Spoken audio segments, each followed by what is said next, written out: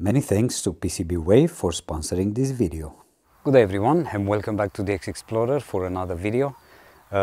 Today I'm out, just I wanted to avoid the pinky flowers that I had in the last video that I posted.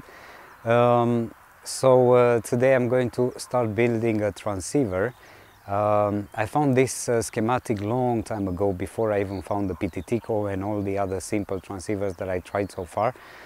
This one, I believe it was designed by G3XBM, and it's designed for the 80 meters band, but I will do that one now, the original version, and probably later on I'm going to try to modify it for the 20 meters band and use it that way for DX when I'm going to have the time to learn the code. I can't believe it, it's been nearly 2 years since I keep trying to find some time to do it, but unfortunately no luck so far. Maybe this summer.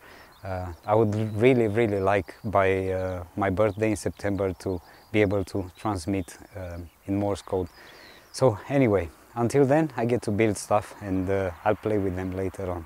So anyway, let's get inside on the table and start putting it together and see how it works. If you want to build beautiful homebrew projects, choose PCBway. With excellent PCB prototyping services, all you have to do is to open your account on PCBway, use the software of your choice to design your PCB board, upload the Gerber files, and place your order.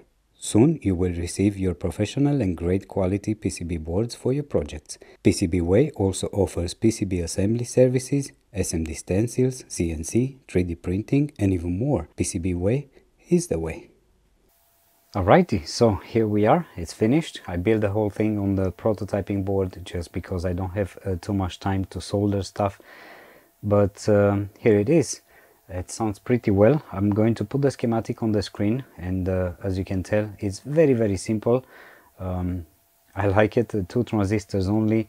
Probably I might have to make a few changes.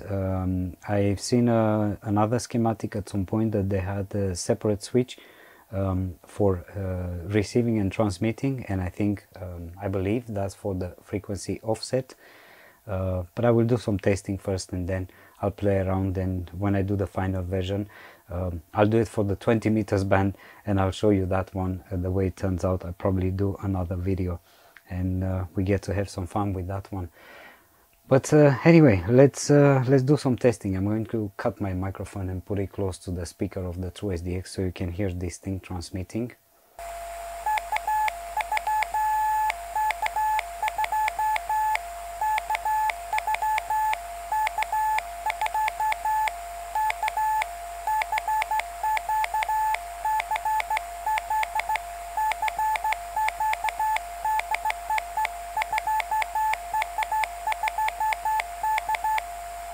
So it doesn't sound bad at all. I like it. It doesn't seem to have any chirp, and I like that.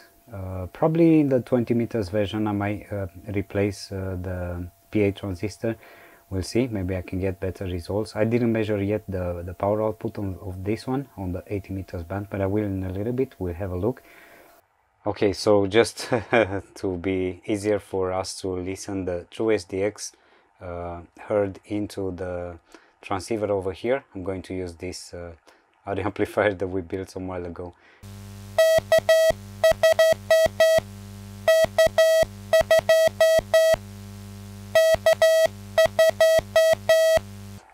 It's very annoying that I have very limited space here on the table to move and film, and my cats are scratching the door outside. They want to get inside.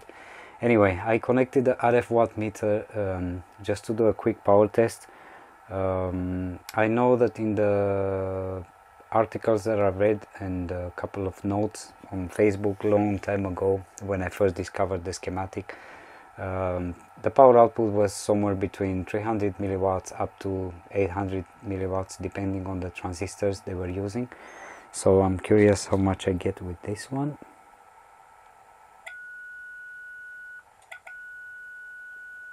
$450 milliwatts. It's enough. This is on the 80 meters band. I'm curious if on the 20 meters band would be the same. Anyway, it sounds nice. I like it.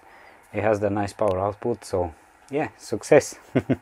Nice transceiver. Definitely I'm going to finish building the final version and try to put it in a nice enclosure and probably use it at some point when I learn the code. Meanwhile, I will try to see if I can get some propagation and we get to receive something. I'll try to listen. If I do, I'll put that right after this little part.